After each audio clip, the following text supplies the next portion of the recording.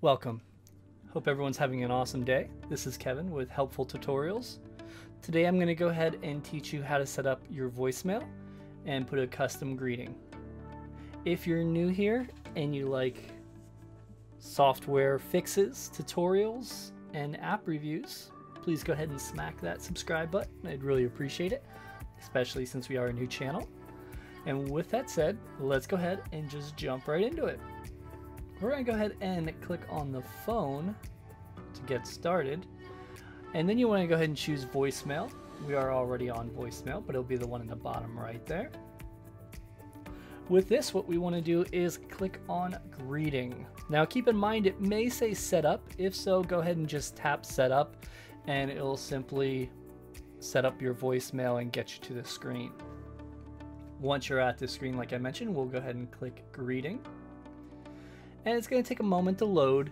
There's a default greeting, which is basically the one that says you have reached and your phone number, please leave a message, and it's computerized.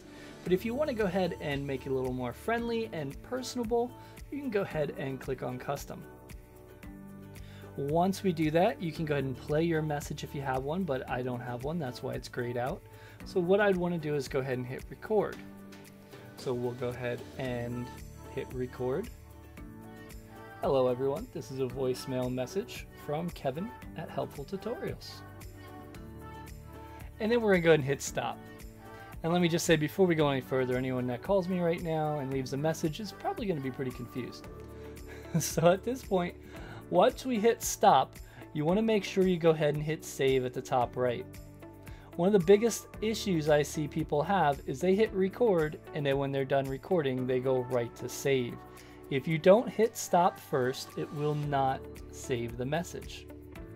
So now that we've done that, we'll go ahead and hit save. And it's going to go ahead and save the greeting. And now we're brought back to this screen where it says no voicemails. So if you ever want to change that, you just go back into voicemail, back into greeting. We're going to go ahead and keep it on default here because I'm not ready to set up that greeting yet. And then we're going to go ahead and just go back to the main screen. That is how you go ahead and set up a voicemail. If you have any questions, please leave them down below. And if you're having any problems deleting voicemail, I'm going to go ahead and link a video here to help you out. And I want to thank you so much for the view.